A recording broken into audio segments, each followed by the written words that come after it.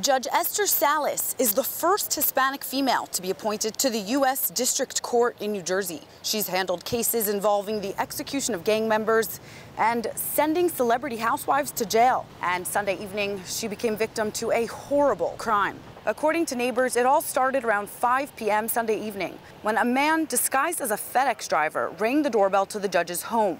When her husband, Mark Anderl, a criminal defense attorney and former assistant Essex County prosecutor, and her son Daniel opened the front door, they were immediately shot at. 20-year-old Daniel, a student at Catholic University who had just celebrated his birthday this past Friday, died. His father, Mark, in critical condition at a local hospital.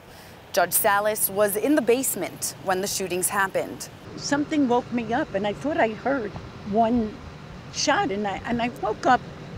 And I said, you know, it's not the 4th of July. Then all of a sudden, neighbors that live around the corner, they show up because they heard all the police. They were concerned for us.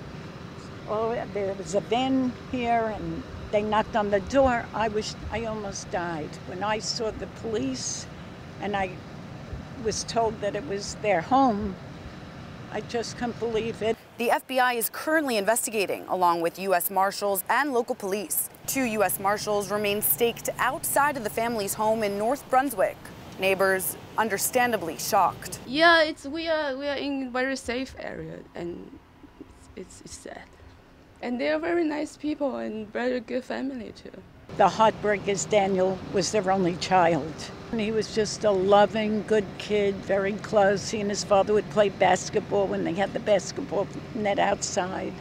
Marion has been their neighbor and friend for over 20 years. In fact, we were supposed to go out Friday night, this coming Friday night, with another judge and his wife.